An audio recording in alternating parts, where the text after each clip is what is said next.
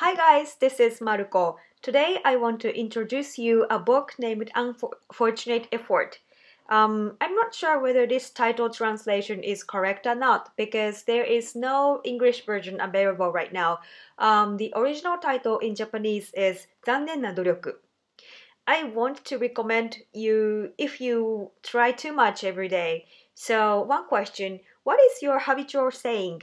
If you say go for it or effort is the most important thing, you need to relax and not to use a shoulder strength. When a friend of mine tries too much, I always recommend this book. Always. So the story is like that. There are two kingdoms, the Effort Kingdom and the Effortless Kingdom. And the main character is me, who lives in the Effort Kingdom, and he or she happened to visit the Effortless Kingdom one day. I think this is the good point of this novel is that in this novel there is no description of the main character's gender. So maybe you can put yourself into the main character even if you are man or woman. So in the Effort Kingdom, people who work so hard and always say, go for it, hang in there, or effort is a virtue or something, then exhausted in the night. So when they come home after their work, they really exhausted and they have no time to communicate with their important persons such as families or friends or some kind of. Well, then of course, the relationships with the important persons is not so good. However, in the Effortless Kingdom, there are no people like that. On the contrary, they seem really relaxed and relations with other people goes very well. And also, the kingdom seems rich by its effortless effort. What is the secret of the Effortless Kingdom? So the story is like that.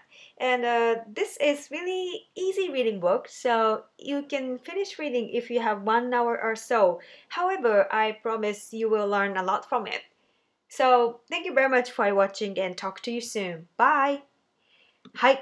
というわけでですね、今日は残念な努力という本についてご紹介しました。この本は何度かツイッターとかでご紹介しているので皆さんご存知の方も多いかもしれません。かなりおすすめです。今ですね、残念ながら Amazon で在庫がないんですけれども、もし在庫が復活したらぜひ皆さんに読んでほしい本です。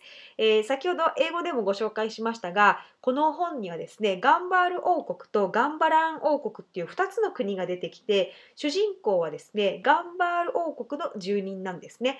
で、一つ付け加えておきたいのが、この本のいいところって主人公が、男性なのか女性なのかっていう明記がされてないんですよ。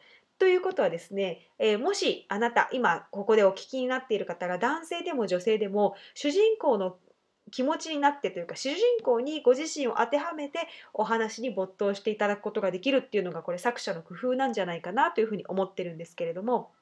はい、でガンバール王国からひょんなことからですねガンバラン王国に、主人公が訪ねていくっていうところから話が始まるんですね。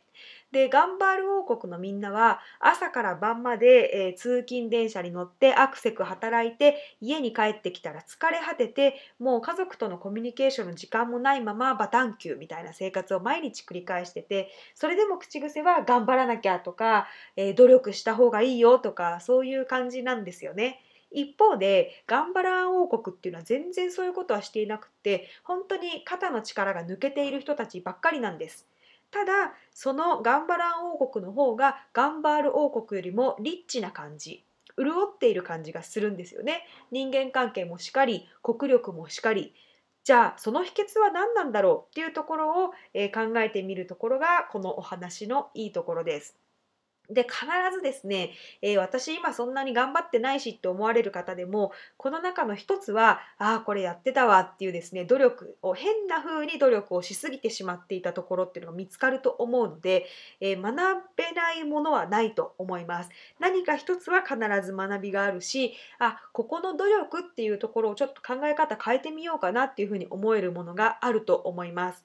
ですので、残念な努力を読んでみてご自身の頑張りを照らし合わせてみてここは力抜いてもいいところなのかもしれないなっていうのを意識してみるっていうのがいいかもしれません。はい。というわけで、今日は、残念な努力という本についてお勧めさせていただきました。それでは皆さんまた明日。